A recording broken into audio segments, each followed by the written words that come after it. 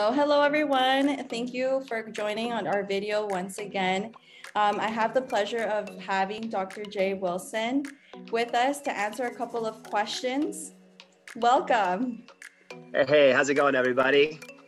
Y lo puertorriqueño.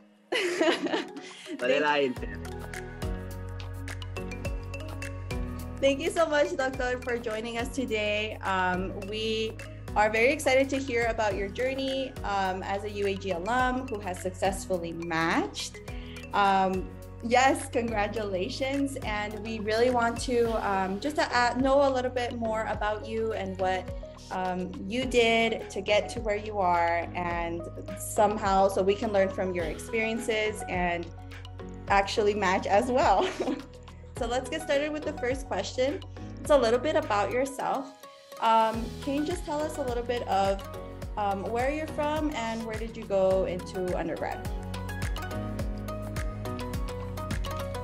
So I'm originally from the Midwest, Omaha, Nebraska.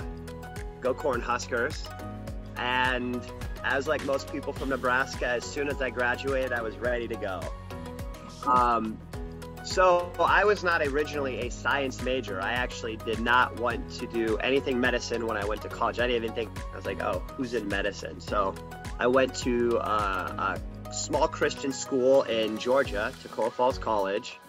After my first year, I thought I was going to be a humanitarian worker. I wanted to travel the world and just help people however I could. So then I realized that private school is expensive. So after my first year of college, I joined the military and I wanted to work on cars. But the recruiter told me there was a $20,000 bonus to be a combat medic. So I said, sign me up. I love medicine.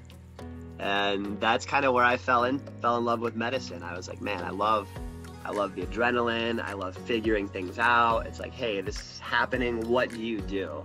And I knew this is what I'm going to do. I don't know how I'm going to get there, but I'm going to do something with medicine. So after that, I went back and I finished my first degree, but I had 0 science classes.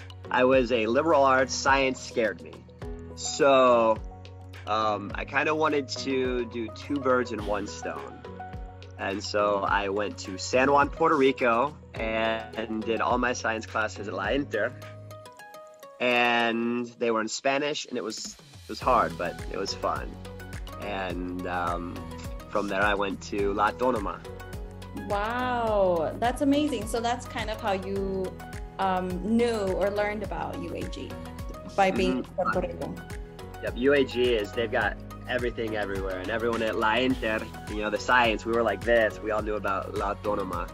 Oh wow, that's awesome. That's so cool. It's like a very diverse background that you have. But I do know some military people in UAG, so that's really cool because people are out there. It's just we don't know, Yeah, it's kind of cool to see everyone's story, especially when they're all asking you. And you guys will get there. You'll have people like, hey, can you read my essay to make sure how it looks? And you're like, oh. That's awesome. Okay, so in terms of UAG, when did you start UAG? Was it August or January, and why? I started UAG in December. So I didn't quite finish my science classes to apply for the regular US cycle. So I thought, so when I finished up at La Inter and I had all my pre-med sciences, I kind of had a decision. I really wanted to stay in a Spanish speaking. I did really like Mexico. I thought it'd be kind of an adventure to live there. And so I thought, do I wait a year and apply to US schools, right? And there's no guarantee you get in, or do I just say, let's go to La Autónoma? And so I got there, I said, when can I start? And they said December. And so, yeah, that's kind of it. I mean, I probably should have started sooner, but I was in December. I was just ready to start. When did you graduate? Yep. So I just graduated December of 2020. Awesome. So I had a gap year in between graduating and starting residency. Okay. We'll talk about your ERAS and stuff later, but okay, a gap year is good. And so congratulations on your match. I wanted to ask you, where did you match and what did you match into? Yep. So I matched into internal medicine at the Brooklyn Hospital. So I will be in New York City for the next 3 years. Yep. And kind of part of when you're looking for programs, not only are you looking for kind of what you want to match into, but also look for fellowships if you want to go on. So this hospital has a really good Pulm Crit program, and they only take their own residents. So I'm on my way to be an ICU doctor. Awesome. That's really cool. So how long is internal medicine and that fellowship? Yep. So internal medicine at my program is going to be 3 years. And then after that, it's kind of like applying to residency again. Everyone that wants to do fellowships applies for it, and you kind of see if you get in or not. So there's no guarantee, but that's kind of what I'm hoping for. Oh, and I also wanted to say, it's completely okay. You are going to change once you get to your 3rd year and 4th year. You're probably going to change what you want to do, or maybe you stay the same and you fall in love with it. But I was originally a hardcore, I was going to be an ER doctor. I was like, I love ER doctors, the lifestyle is fun. But then I kind of got cold feet my 4th year. I thought I kind of want more patient follow-up. I want more theory. I want more labs. So I kind of went middle of the road and was like, I'm going to do internal medicine, but then do ICU to kind of get the middle ground between those two.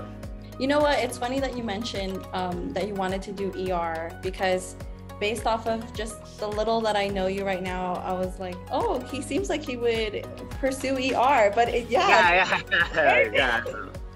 It's funny. I almost did. It was. That's cool, but it's honestly just following what you ultimately want. Could you speak a little bit about what is like the ICU and Pulm Crit? Yeah. So internal medicine is basically hospital medicine, and it's kind of the springboard into everything that's in the hospital. So if you want to work in the ICU, there's family practitioner doctors that work in the ICU. They're just not kind of going to be the expert doctor there, right? I mean, you can branch off and kind of shape medicine however you want to with like family medicine, ER, internal medicine. But internal medicine is kind of like the gateway into the hospital. So when you guys are on your 3rd year, you'll be following cardiologists, pulmonologists, endocrinology. So kind of if you think like Grey's Anatomy or Scrubs, that's kind of internal medicine. It's the doctors making the rounds, taking care of the patients.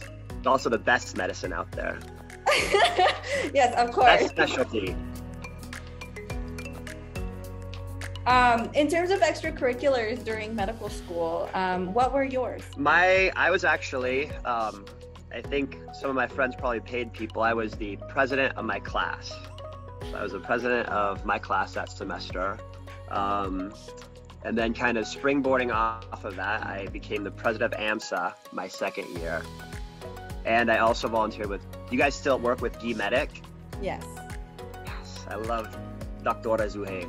She's amazing. But yeah, and they were awesome. And honestly, I can't tell you how much every single interview I did, they all asked about D-Medic. They were like, so what was that like going out to the countryside like how was like, that's awesome that you got to do that in your 1st year. So like your extracurriculars kind of, they do give you a little bit of a bonus when you're going to match. It's also just something to kind of talk about in your interviews and connect with people and kind of stand out. Like once you get the interview, it's like, why should I take this applicant versus this applicant? And those extracurriculars that you guys are doing, or that research that you get into, or research projects over the summer, is really going to help you stand out in those interviews.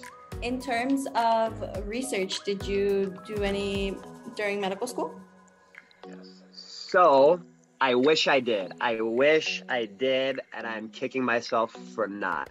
So when you're in medical school, find those opportunities, find anything, even if you don't publish. So on my ERAS system, and it's been this way for a long time, so it'll probably be the same when you guys get there, there's a box. Did you do research? Yes or no, right? So if you apply and you don't have any research, you click no. The thing is, what they're doing is it's so competitive. They're really pushing kind of like doctor scientists. They want to see, can you do research or can you run clinical trials? So I didn't have any of that when I graduated. There just weren't the opportunities at UAG, and I didn't go looking for them in the summers, which I probably should have, you know, but medical school's so busy. You're worried about all the exams, neuroblock, learning how to listen to the heart. So in my gap year, I actually worked in clinical trials. But if you do have a gap year, even though you have an MD, you can't work as an MD until you do residency. So if anyone out there is thinking, oh, I'll just work as a generalist, you cannot do that. There is no such thing as a generalist without a residency. I think in 3 states, you can work as like a PA, but the pay's horrible. Like I think they pay like 50 or 60. It's not that good. So try and get in on time. So. Gotcha. No, yes. I totally get it. I personally was looking for research opportunities over the summer, but also you have to take into consideration that we're US IMGs, so that's also like a barrier. You know, you just have to keep on trying because a lot of the opportunities are very like US central. So yeah. All right, we keep these for US students, or we want a US student. Yes, yes. In terms of mentors, did you have any? And if so, how did you find him or her? So I actually did not really have a mentor per se. A lot of it, as far as like how the process works, just talking to other medical students. And when you're on your 3rd and 4th year, a lot of those attendings you'll have, they love students. And so you can ask them about the medicine and ask what they think about it and ask what their advice is. I did not have a mentor, but I mean, it would have been nice to have one, I think. But you're going to be around doctors all the time, 3rd and 4th year, and a lot of them are really friendly. So. Okay. So in terms of clinical rotations, 3rd year, you do your core clinical rotations, and I was just wondering, where did you go and did you stay there for your entire 3rd year? So I was, I think, one of a handful of people who I stayed in Mexico for my 3rd year. So I was given a tip by there was a Puerto Rican professor, Dr. Aviles. She taught statistics, biostatistics, and ethics at La Autónoma. But she said, do your 3rd year in Mexico. And I will say, in my opinion, I think that was a really good choice. I've got way more hands-on. I saw way more pathologies than most of my friends who went to the US. So kind of the thing is, in Mexico, you are at some of the best hospitals to be at. Whereas in the US, UAG doesn't have very good rotations, right? Or they're not as good as US students. Some of the attendings don't care. I know that there's some bad locations, and I'm sure have you put in your rotations already, or where you want to go? Or? I'm currently on the fence, but I think I'm going to decide to go to Vegas. I'm sure you guys are all talking, oh, that's a bad location, or that's a good one, or oh, that's where the slackers go. If you stay in Mexico, right, the rotations, the experience that I got in Mexico was phenomenal. The attendings were some of the best doctors in Mexico. And during surgery, I got to do so much in surgery. Like, it was just awesome. Like, my surgery rotation, I do not want to be a surgeon. I hated surgery. I was like, but it was an awesome experience in surgery. I learned to suture well, and it was just a great experience. Even though I don't want to be a surgeon, it was incredible to see that much medicine. So my entire 3rd year was done at some of the best hospitals in Mexico. And actually, if you are wanting to do family medicine, primary care, emergency medicine, I would really recommend, the hospital I did was they call it Hospitalito, Hospital General de Zapopan. And it's a smaller hospital, but you get so much hands-on experience. That's good to know because, the question is always, do I stay in Mexico for the hands-on experience that you will get here? Or do you go to the US because of, the healthcare system and also letters of recommendation? but I mean, you matched, so. Yeah. So I did my 4th year actually in San Antonio, and I did one elective, a visiting elective at Tucson. So kind of how to match, right? So the matching algorithm is basically, the biggest one is your exam scores, right? That's how they figure out, they get, I think I saw one program emailed me, and this is actually a rejection letter from a program. It was like somewhere in like Miami, but they said, you're very qualified. However, we want to tell you, we're not going to be looking at your, furthering with you. We get 1,700 applications for 17 spots. So they've got to figure out, because everyone applies to like 100 programs. So they got to figure out who really wants to go here, or who do we really want here? How do we have everyone applying, who do we give our interviews to? But kind of the process for that, and why I talk about Mexico versus the US, you need at least a year. Most programs say you need 1 year, right? So most programs will say, hey, if you did Mexico for 4 years, we're not even going to look at you. Like, that's a way to get you out. Most programs say we want at least 1 year. Also, besides your scores, your letters of recommendation are huge, right? So basically, and the thing is, what I've heard residents say about that, and heard some what they told us in interviews, that letters of recommendation let them, from US doctors, let them know who you are. So this is somebody who we know has a medical license. What does he think about you? Because they don't know you. They like, hey, maybe they're just interview well. So what are these LORs telling us? I actually should have probably gotten some Mexican doctors to write LORs for me. Because if you just have international only, they don't care. But if you have US doctors and now Mexico doctors saying the same thing, it's kind of good. I actually got one of the doctors asked me, she's like, why didn't you have any letters of recommendation from Mexico? And I was like, oh, I just didn't think they counted.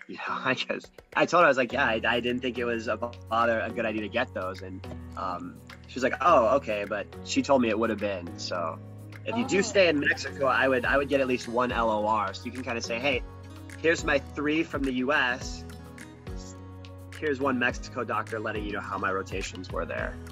Thank you for that insight, because I also thought that they wouldn't matter, So that's kind of why I decided from the get-go, just go to the US, So yeah, so I mean, your US ones are the gold standard, but yeah, they help a little bit, those Mexican doctors. Well, you kind of spoke about your 4th year already. You went to Texas, but you also did an away rotation. Did you apply for that, or is that through UAG? So it was kind of a mixture of everything. My rotation site, San Antonio, actually got closed down, like, for the start of the semester. So like, I was in San Antonio, everything's good, and then I think like a week before it started, they said, sorry, you're canceled, you have to find somewhere else. I was like, let's go to Tucson, that's available, they've got ER, it sounds good. So okay. Yes, I've heard of that, where because we no longer have associations with hospitals in Texas, so maybe you were part of that transitional period. Yeah, I was one of the class that got caught in that and had to leave Texas. So okay. I was just wondering, because there's away rotations that some people might do, and I thought maybe you applied through VSAS, the like visiting away rotation. So I did try for VSAS, and what you'll also find is in international programs don't really want to take you. There's very few programs that are like, hey, we fill up and we want to take US students before we do IMGs, or some. I even had some programs write me like, sorry, we don't have the space for IMGs to rotate here. And so if it's not through UAG, you're going to find that it's very, very hard to find programs that'll take you. Some programs don't take any IMGs. They say, sorry, we don't take IMGs. So for your 4th year, do you remember what electives you selected? Yep. So I did, my first one was ENT. So I was kind of still, when I started 4th year, I wanted to apply to emergency medicine. So I was like, I did ENT in the US in San Antonio, anesthesiology, infectious disease. I did an ER elective, and I think my fifth one was neurology.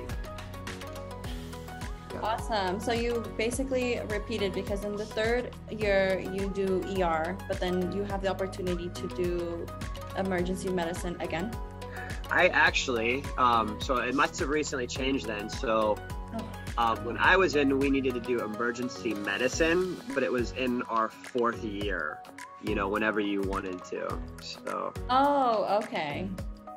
Yeah, or it might be for US students, because for us, I think they already had everything set up with the Mexican hospital. So it's like, you don't have a choice what you take your third year. And then your fourth year, you got to do ER and somewhere in there. Oh, okay. The way that we do it right now is we apply semester by semester, and we kind of set, I guess, 24 credits aside. And one of those options is ER. So that's why I was like, oh, maybe you repeated, because I've heard that, you know, especially for ER, I don't know why, but you can redo emergency medicine in your fourth year, maybe in under a different preceptor, or maybe in a different hospital. I'm not really sure of the process, so I thought maybe you did that. Yep. So how it went for us is you can do any rotation up to 3 times. So actually, I probably should have done internal medicine more, but I know some people who are like, hey, I wanted to do internal medicine, and they end up doing internal medicine here, internal medicine there, internal medicine there. And some of them are like, hey, I just want to do internal or neurology. So then they like end up doing neurology at the same clinic in the same city. So when we went through, it was 3, but as far as UAG goes, you know, it could change on a dime. Yes, of course. It's always being proactive about what's the latest with UAG. In terms of step 1, when did you take step 1, and what resources did you use, and would you recommend them? Yeah, so step word, you just said the S word. I'm scared, giving me nightmares. No, so I took the step 1 my 7th semester.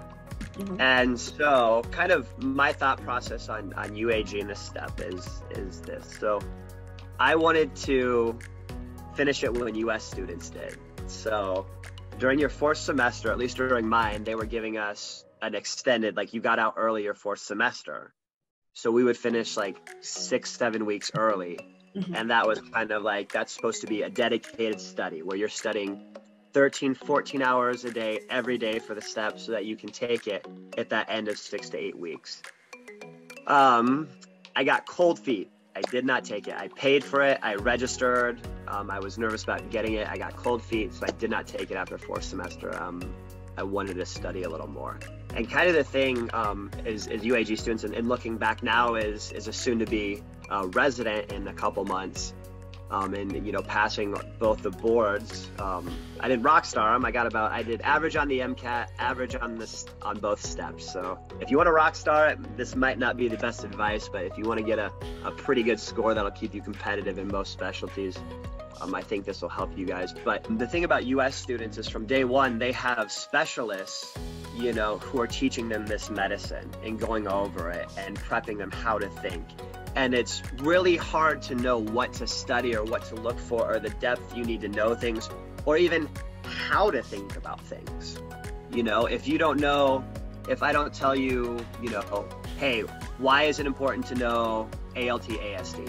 What's the differential if you have an elevated those two, but your alk phos isn't elevated? What's it mean if your alk phos is elevated and your liver enzymes are normal? You know, what organs is that affecting? And if someone doesn't tell you to look for that or explain that to you and say, well, hey, is it in the biliary tree? Is a blockage in the pancreas?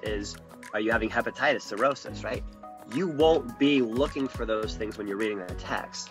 And so as UAG students, and as I think there were only, out of my class, we started with like 100. I think by the time we got to rotations, we were about 40 of us. And I think that 40 from my class, so the 40% of us who made it to the 3rd year on time, I only think like a handful of them took the step after 4th semester. And I actually still have some friends who are now a year and a half outside of of graduating and they have not taken step one. They just cannot get cold feet. But kind of going back to that, a lot of UAG students, we have to use that third year to kind of fill in those gaps. So once you kind of start doing a lot of UWorld questions, you'll kind of see where those gaps are. You'll think, oh, I hate biostatistics. I never learned this, and now I have to. You'll realize I really have to understand EKGs, imaging. I really have to memorize these things. So as far as a UAG student goes, it's kind of harder for us to learn because we don't have those expert professors kind of showing us how it's supposed to be done and how US doctors think. So I took step one. I ended up, you know, relearning biochemistry, relearning statistics, going over histology, and really getting it so that I could at least get a decently competitive step one score. What did you use to study? What worked for you?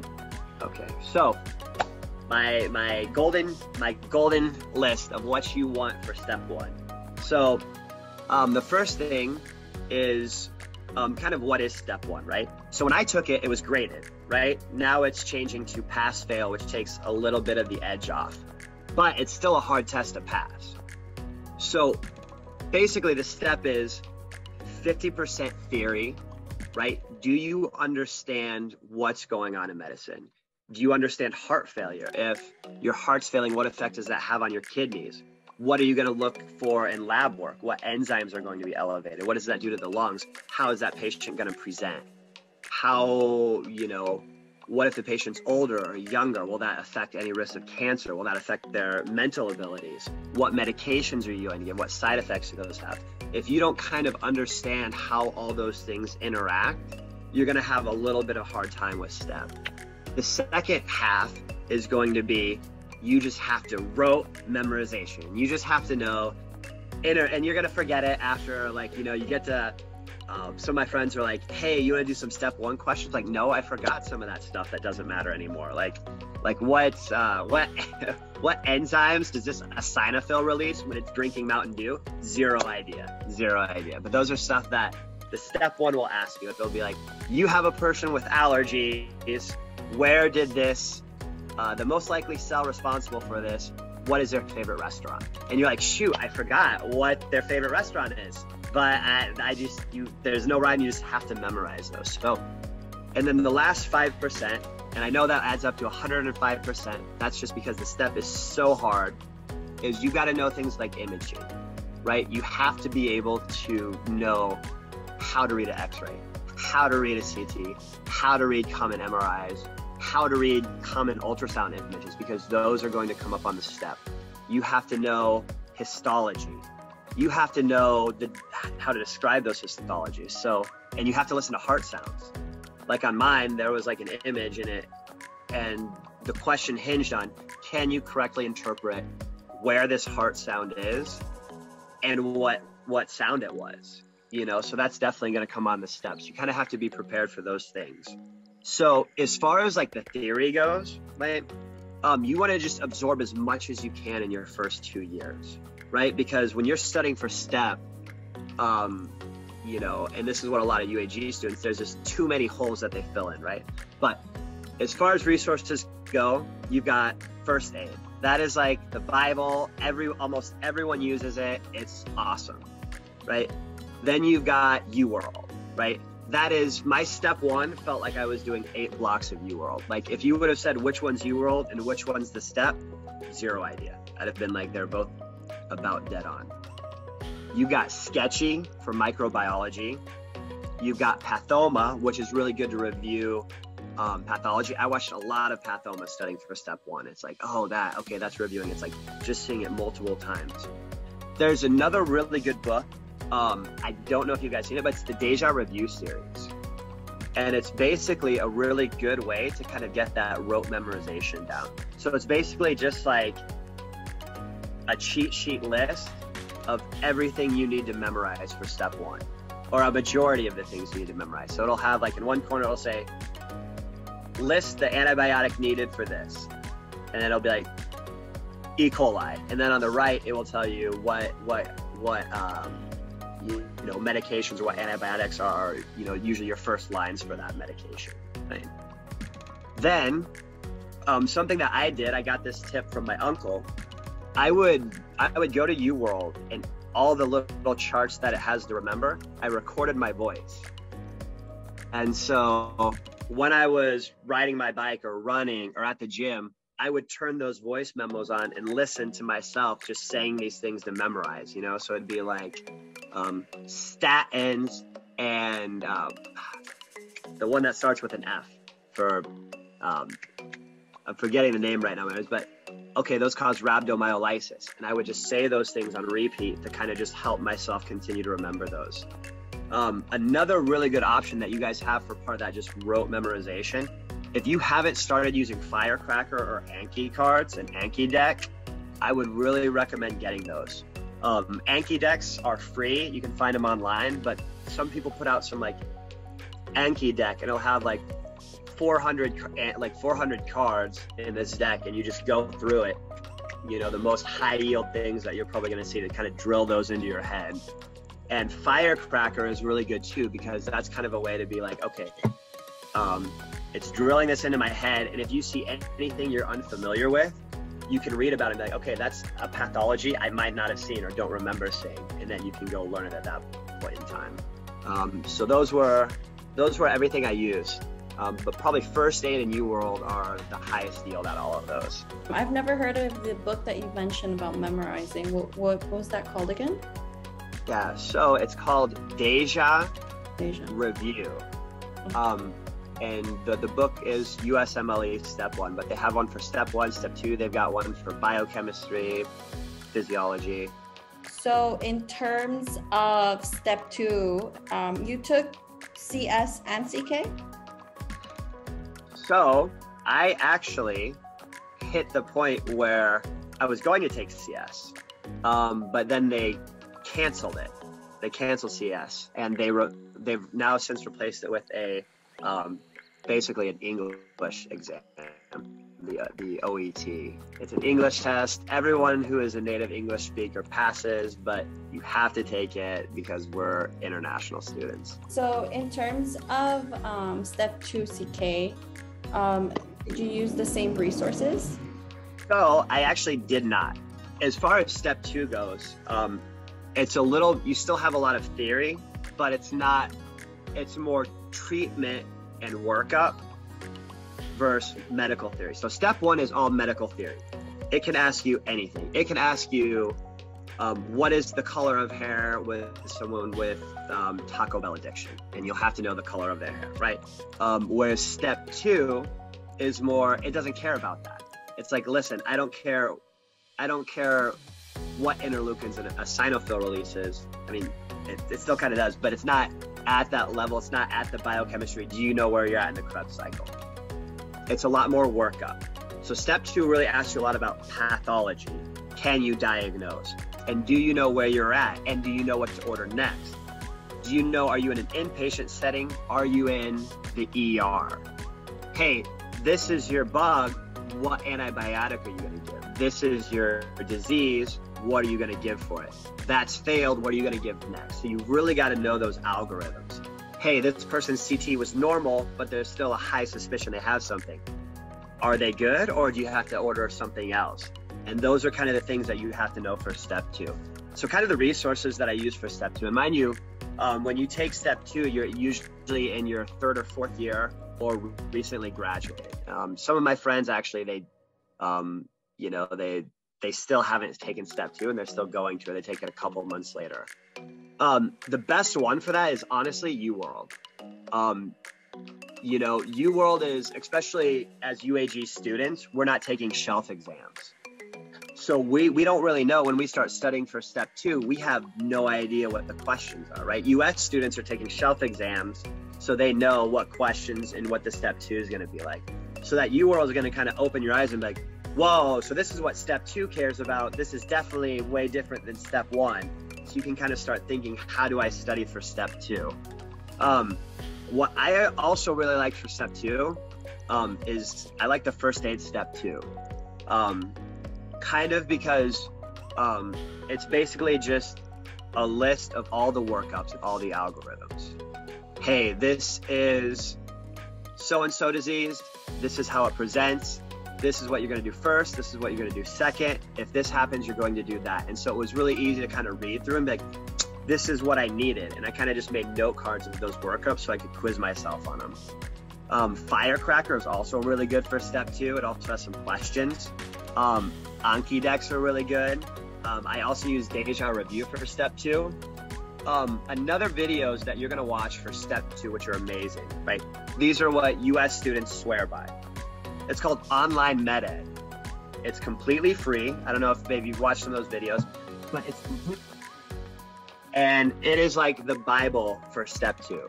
He goes through all the common diseases, how to diagnose them, what your workup is. And so you just watch that and you're like, okay, this is it.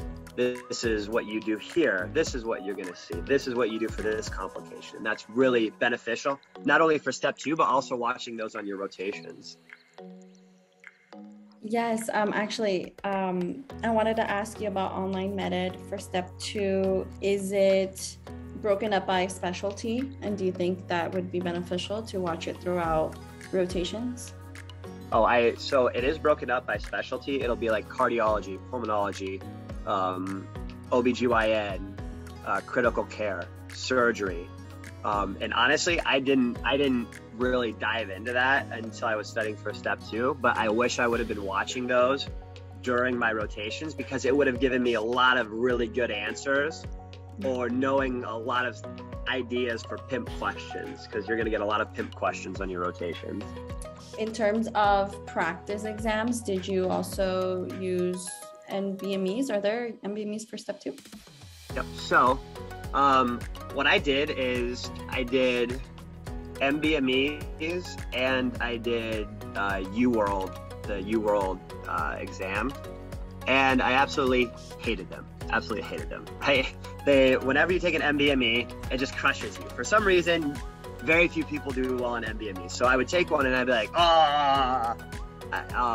my UWorld averages were pretty good, but what I was getting on MBMEs was right here. And so they were not fun. So I ended up taking a step and I scored about what my UWorld averages said, right? I did bad on MBMEs. I think I just got so stressed out and I'm taking them and I'm tired and you're drinking coffee at Starbucks on that street or in the library, I don't know. But I did much better on the actual test than I had on any of my MBMEs. So I trusted my UWorld averages. And as far as step 2 went, when it came to step 2, I actually did not take any MBMEs. I did not take any diagnostic tests because it got me down. I said, I know I'm going to pass. I know I will pass this exam. I do not care what I get. As long as I get an okay score, I'll be happy with family medicine in Iowa, wherever. So I just kind of trusted my UWorld averages and I just stuck my head down and I kept going. And I said, for step 2, whatever I get, I get. And so, yeah, I did all right on step 2. So that's very important. Always trying to think of the next step, which is for you, fellowship, even though you haven't started your residency yet, but I love it. I love that you're already thinking ahead. It feels good. I will say this, you guys, as UAG students, you're gonna feel this. You always kind of feel like you have a chip on the shoulder. Like people like, oh, those are like the second best medical students, right? Everyone gets it. You get it. You know, when you're a resident, that doesn't matter. No one cares. You're a resident physician. There's no international resident physicians. There's no this. It's like, hey, I matched into internal medicine at Brooklyn Hospital in New York City. Oh, cool. Where'd you go to medical school? UAG. I do not care anymore. I'm like, listen, I am on this side. I have made it. That chip on your shoulder falls off. Yeah, then you kind of wear Mexico as a badge of honor. It's like, no, dude, I was in Mexico. Like, yes. Okay, so in terms of ECFMG certification, were you certified before submitting your ERAS application?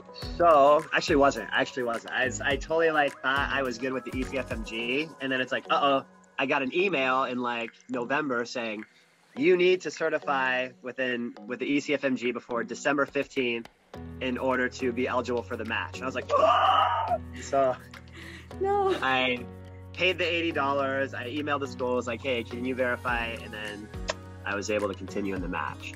But Oh, awesome. So it wasn't, it didn't take that long to finish the process. no, I think it was all of like 4 days. Oh, okay. Because at that point you already had your step 1 CK and your OET, or no? Yep. So I had, technically you only need step 1 to apply for a match. And I know some friends who did that back when it was scored. But yeah, so you're already in the system. In order to take step 1, you've got to get like an ECFMG ID number, and they've got to get your credentials. So by the time you actually do go to match, they've already got most of your information, and they just need your final transcripts. I wanted to ask you, I mean, you successfully matched, so I'm not sure how much you would know, but just in case, what do you know about SOAP and the scramble process? Yep. So I knew a couple people that had to do it, and it's, thank God I didn't. Like, that is, I remember losing sleep Sunday night thinking, I might have to SOAP this next week. I might have to scramble. So what happens is, I think this year, 95% of programs were filled by match day, or by the start of match week.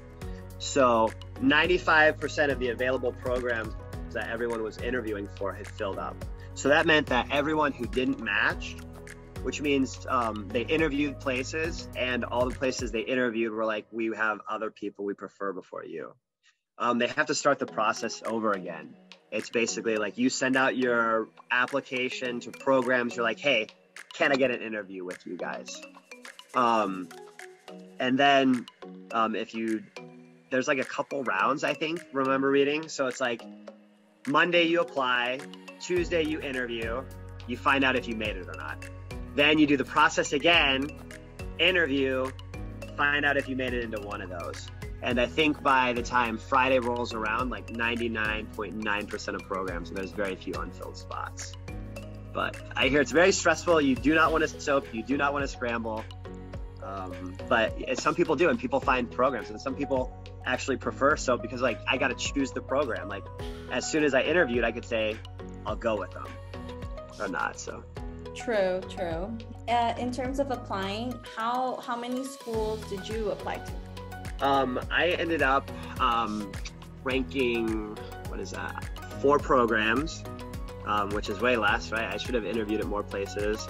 And one of them was, my last one was a failsafe. I applied to a family medicine program in Nebraska because I thought, hey, this is I'd rather be a doctor in family medicine, community medicine, which is fun, than not be a doctor and wait. So, but luckily I got into my top choice. So did you apply to 4 programs total?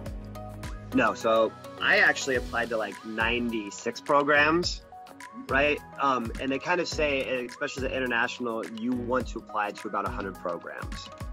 And then based off of that, how strong your resume is or how good it is, or which programs you went to, or which specialty will determine how many interviews you get. How did you find what programs to apply for? Yep. So when you're looking, and when you're in your 3rd years, or when you're looking for where you want to do your rotations, find a spot that has that residency available, because contacts are huge, right? So I applied to a lot of programs in Texas, California, Florida, and Nebraska, because I thought, hey, this is where my Spanish can work. It's warm weather. And so where I matched into, one of my friends was actually a current resident there.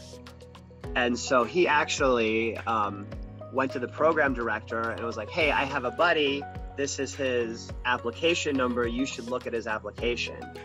And so, I mean, I'm from Nebraska, so New York really has no reason. It's like, hey, why does this kid want to come to New York? Nope. But my friend was like, hey, give this guy a second, hey, give this guy his resume. And so he definitely got me the interview there, right? So contacts can definitely get you. If you know friends who match and they said you're awesome, that might be a foot in your door where they say, hey, we're not going to vouch for everyone, but we'll tell the program coordinator to look at yours. So that's how I got one of them. And the others, El Paso is very IMG friendly. A lot of Texas, the internal medicine program director was actually from Guadalajara. He was a Mexican. He studied at UAG.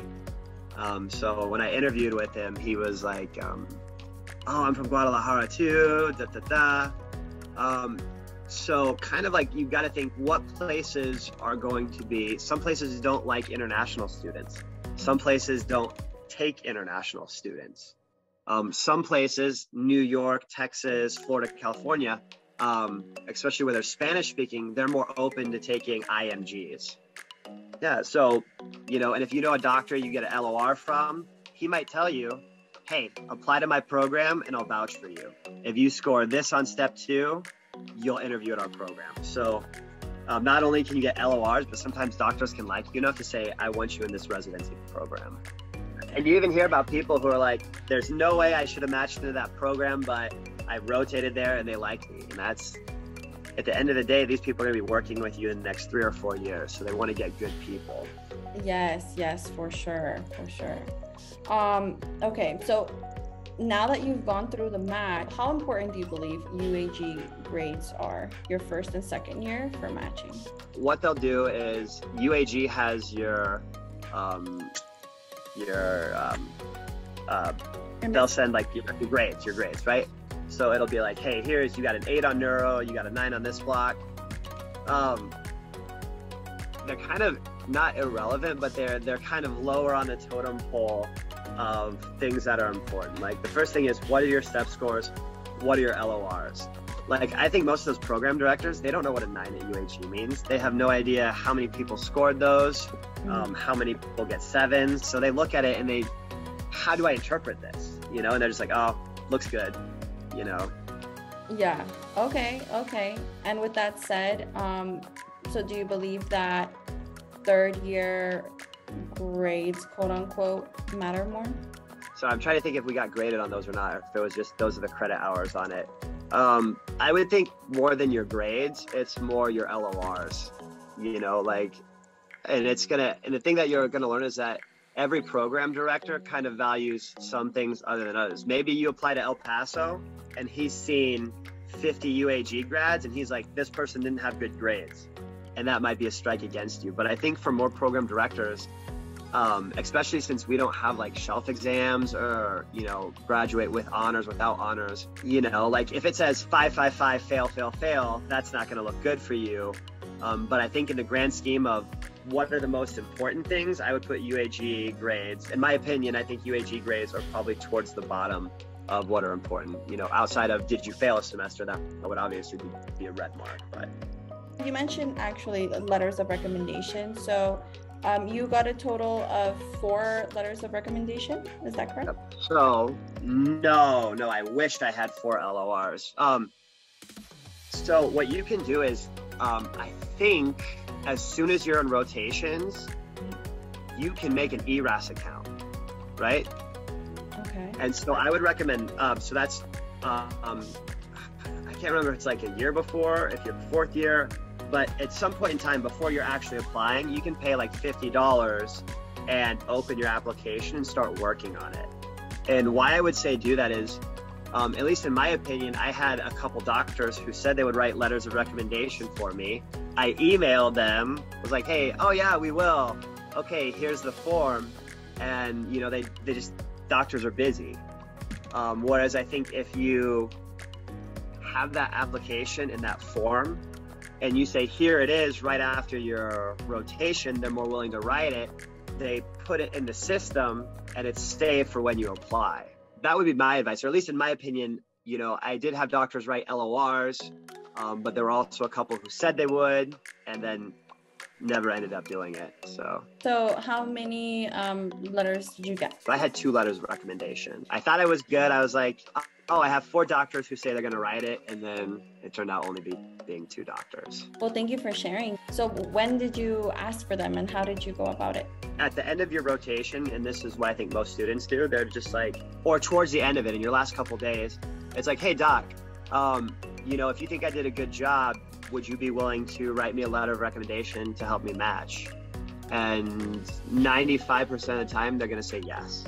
you know.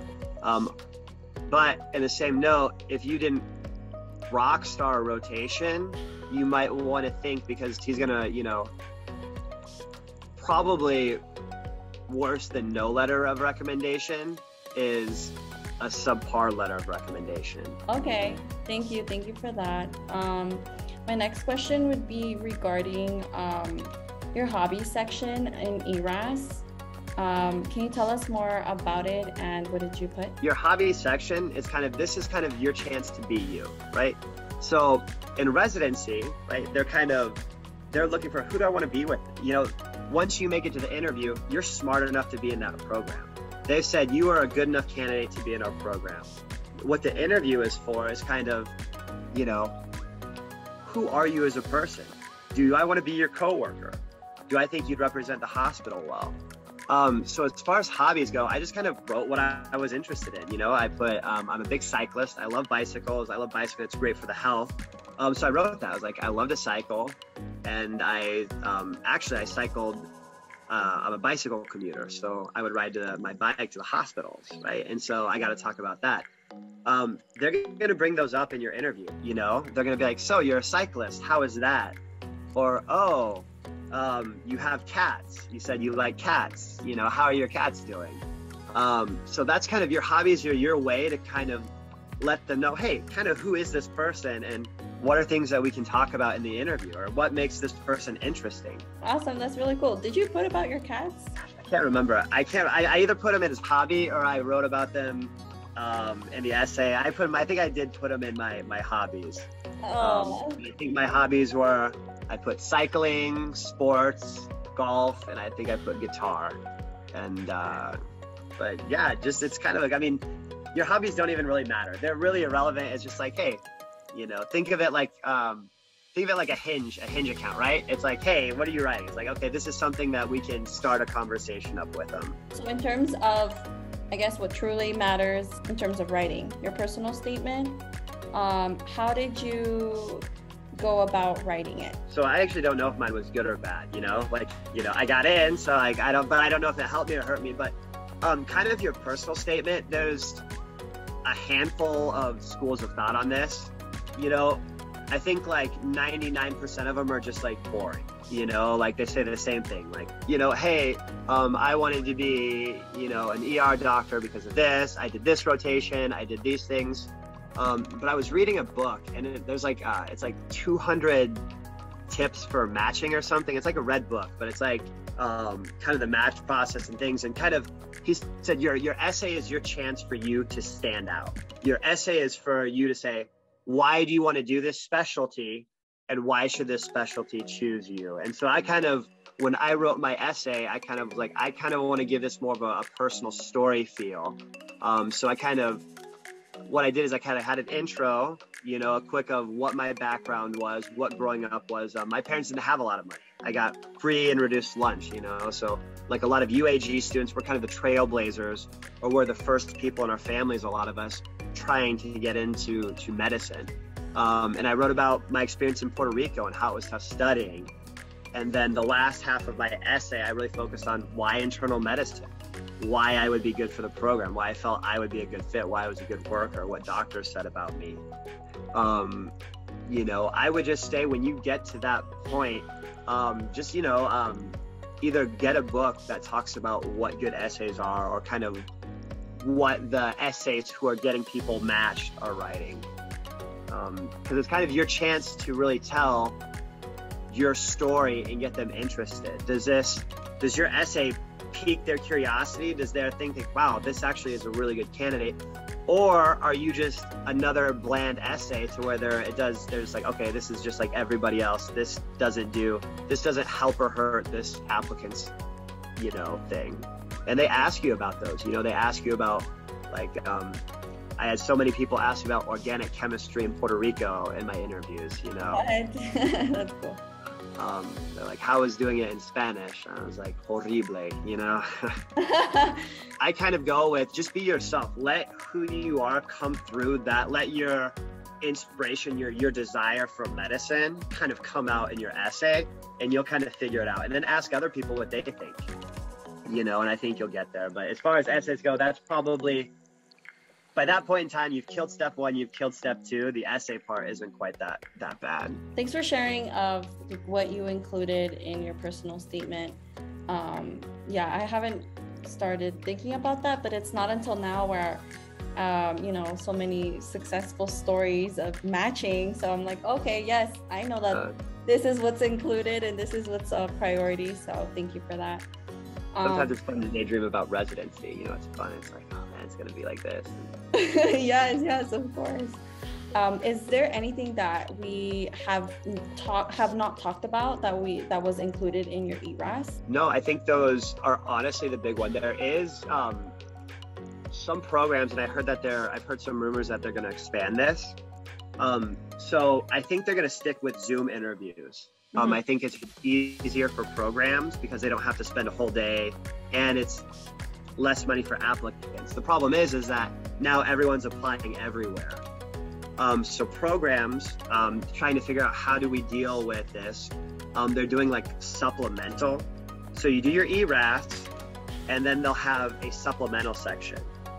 And what internal medicine, and I believe surgery was the other specialty, I could be wrong on that, you get like, I can't remember if it's like, you get 10 programs.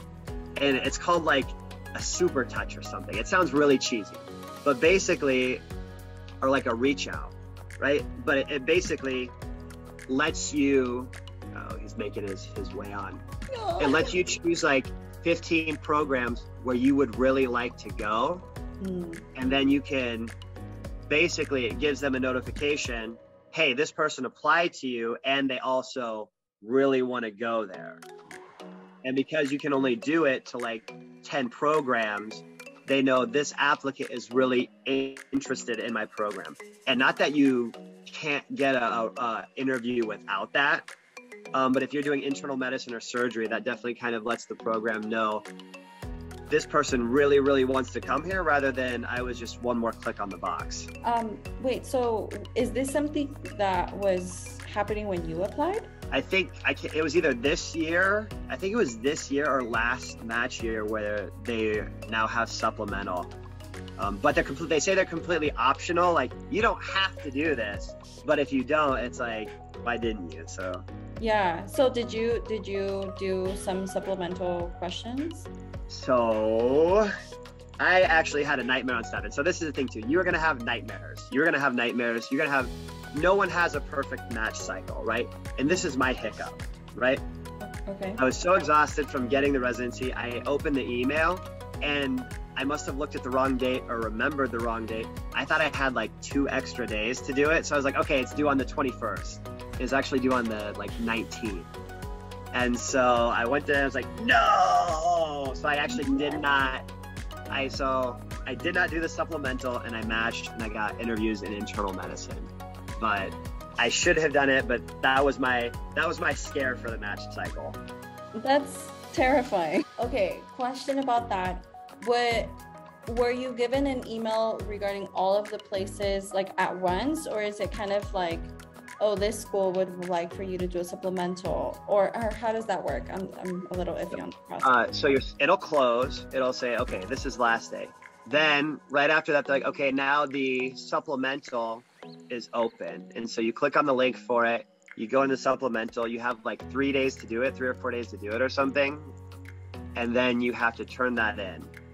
And then all internal medicine programs, for instance, if I would have done the internal medicine supplemental, they then would have had my main one, and it would have sent the supplemental to every program that I had applied to up to that point. Oh, okay. So it's a general question regarding probably like your specialty, and then they'll give it to all the programs that you applied to? Yep. So it's just like more further in-depth questions like, would you like to give us any more hobbies? Would you like to give us any more volunteering experience? Would you like to give us any more research experience? Tell us more about internal medicine. You know, choose 10 programs that you'd really like to go to. What region of the country would you want to live in? So it was definitely something I should have done, and I was going to do, and that was my match scare. You know, I was like, no. Yeah. Okay. Thank you for that. I've never heard of this, so thank you for that. It's a new thing, and I've heard they're expanding it. So. if you're not surgery or internal medicine, you're fine. But if you're gonna do IM, it's gonna be expanding, and probably the other specialties too. Oh, okay. Okay. So surgery and IM are doing this. Yeah. Right. I mean, I know it's IM because I applied to internal medicine, but I think I heard someone say surgery was the other one, but I'm not 100% sure on that. Okay. Okay, no worries. Thank you. Thank you for that. Well, I wanted to ask you regarding interviews. How did you prepare for them? So as far as interviews go, I would just make sure you know your everything that's on your application, because they can ask you anything. I always interviewed pretty well. I knew that was like one of my strengths, and actually my attendings would say, don't worry about step one, you have great bedside manner. Like, I was like, I don't know how to take that, but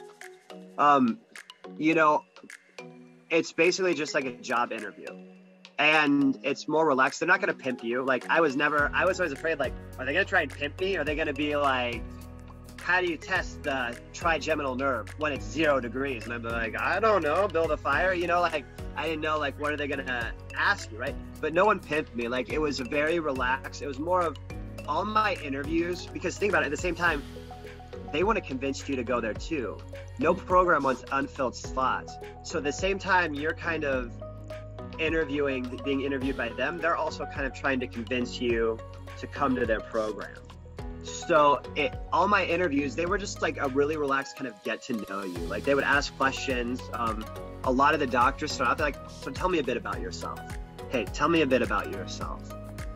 Hey, I saw you are a cyclist. Tell me more about that. Oh, you did clinics in the poor countryside. Tell us how that worked. What patients did you see? What was it like? So I wouldn't be scared of the interview, because at that point in time, it's more of a, they want to know you, don't think of like, oh my gosh, they're going to pimp me. They're going to ask me, if this person has a cherry red macula and they're an infant and now they're having failure to thrive, what enzyme is going to be elevated? Like, no, like they're not going to like hit you with those, because they probably have forgotten as well. But it's a lot of like, hey, this is our program, or why do you want to come to this program? What interests you about the city? Why internal medicine? Or they might ask you, hey, how come you didn't have any letters of recommendation from Mexico? Things that they're curious about. So honestly, when you hit interviews, just think of it as like an awesome opportunity to meet everyone. They'll have, most programs will give you one day with the doctors and then another where you're just talking to residents. When you meet the doctors, is that part of your interview day? Yep. So as far as the online ones that are going, at least with the programs that I did, some of them broke it up. So they're like, hey, Wednesday night is optional, meet the residents. Optional, right? You don't have to do this, but talking with the residents gives you a great idea of the program, and residents tend to be a little bit more open with what they think. Hey, this is what I think. This is how the program is. And if they say they like you, they might be like, hey, we really like this person. But then your interview day is where you're going to meet and interview with the current doctors, the program director, and those are the ones that kind of hold the most weight. Like if a resident likes you, but the doctors are like, this is a horrible person, or a resident doesn't like you, but all of the program directors, they're probably going to put you high on their list. They're going to rank you high. Gotcha. In terms of creating your rank list, do you have any strategies, or did you use any strategies? My second one was El Paso. I loved it too. I would have been happy with either of my top twos. And I luckily, 50% of people don't get their top choice. I was part of the 50% who I opened it and was like, yes, I got it. So the first thing is like, would you want to be there? Would you want to live in El Paso? Would you want to live in New York? Would you want to live in Phoenix, right? And then when you're interviewing, you kind of get a feel, kind of what you want to stay away from. Or there are some toxic residencies out there. There are unfortunately some residency programs that do not have a good culture. Or maybe there's some places that have a great culture, but you just don't feel that fit. So when you're kind of talking to the doctors, you'll kind of feel a fit. Another thing you want to think about is like, do you want to be in a community hospital, or do you want to be in like an academic hospital? Or if you're family medicine, do you want to be in a rural, or do you want to be in an urban one? If you're in an ER, do you want to be in a high volume one or a low volume one? One that's more academic, or one that's more hands-on clinical? And then another thing to think about is if you would like to continue on, right? Say you're family medicine, but you want to be a dermatologist, right? You're like, I want to just have a small derm clinic. Well, does your program have a dermatology fellowship for family medicine, or are you going to have to go out? If you want to do cardiology, does your hospital have a cardiology fellowship, or does it not? And one of the things is at that point in time, most hospitals want to choose their residents first. You know, not that you can't get a fellowship somewhere else, but it's like, hey, I know this person, they've trained with me for 3 years, I know them, I'd like to give it to them before looking to somebody I have no idea who they are. In terms of your program, can you speak a little bit about what kind of program it is? Yeah, so it's an internal medicine. So I will be at the hospital getting yelled at by attendings for 80 hours. No, I'm just kidding. No. So I need to reread the curriculum, but it's kind of like doing your rotations all over again. So it's like, hey, you've got 3 weeks in the ICU, you've got 3 weeks in peds, you've got 2 weeks in clinic, but this time you're the resident. So you're kind of getting this, and then they say you need to do like academic articles or academic endeavors. I'll be at the hospital doing these rotations as under a hospitalist, very similar to the internal medicine rotation you'll have. Oh, okay. Now I know that this program exists and that we have a UAG alum over there. So, and I'm sure everyone looking at this video will probably look up this program as well. I know.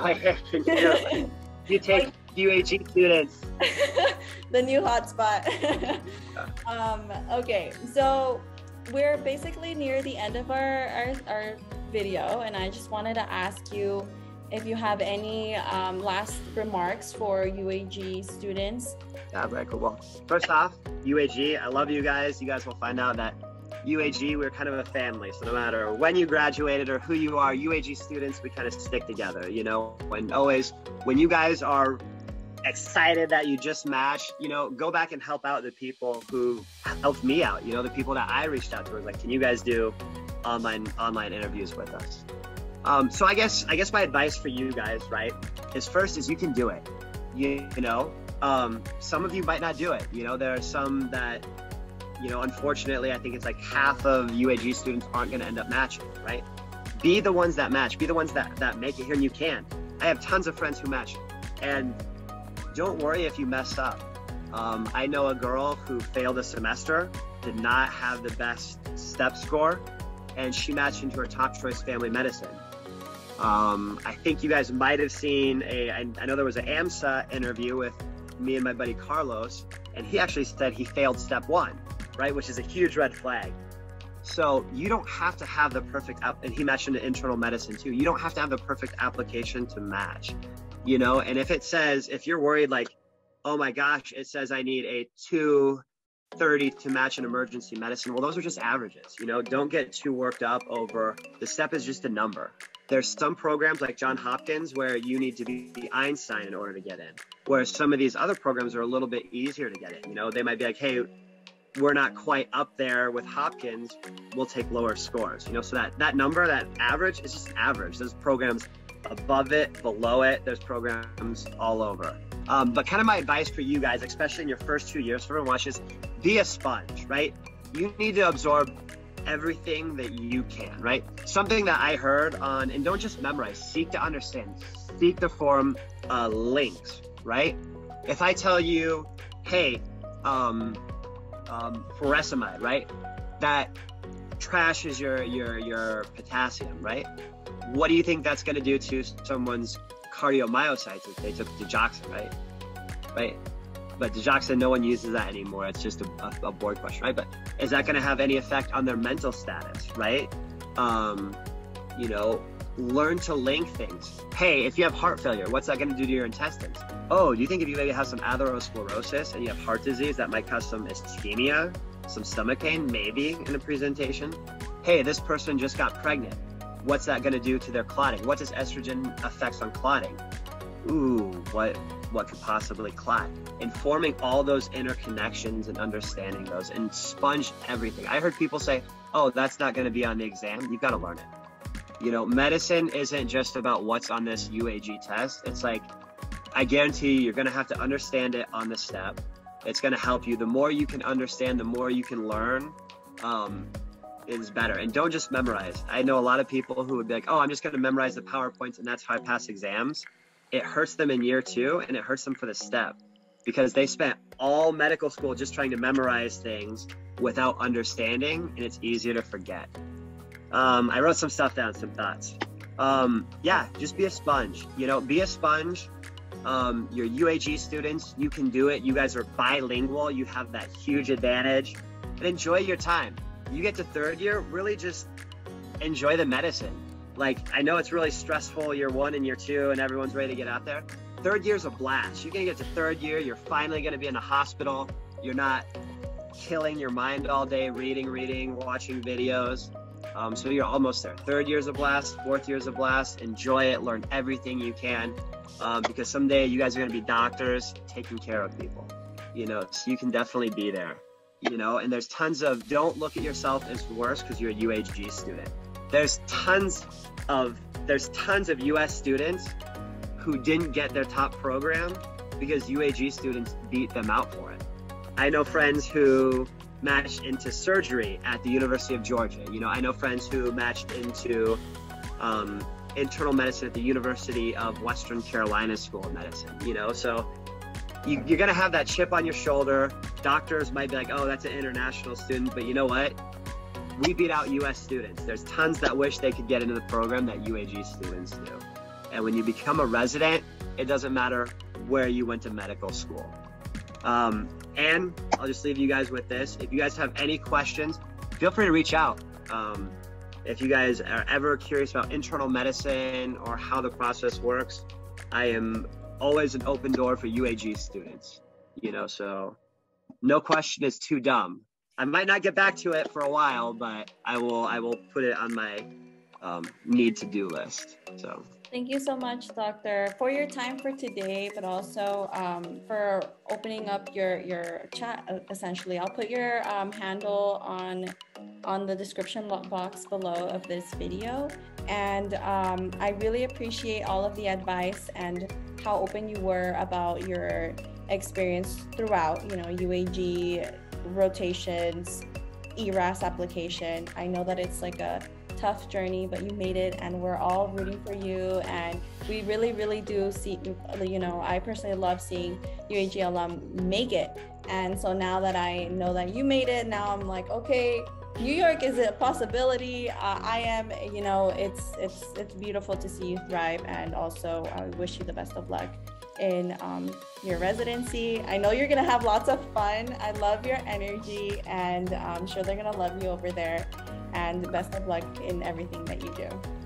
Awesome. Good luck to you as well. Enjoy 3rd year. To all my UAG family, you are almost there. When you make it, it is worth it. Just keep trucking. Put that head down. Don't get too stressed out. You're gonna have ups and downs.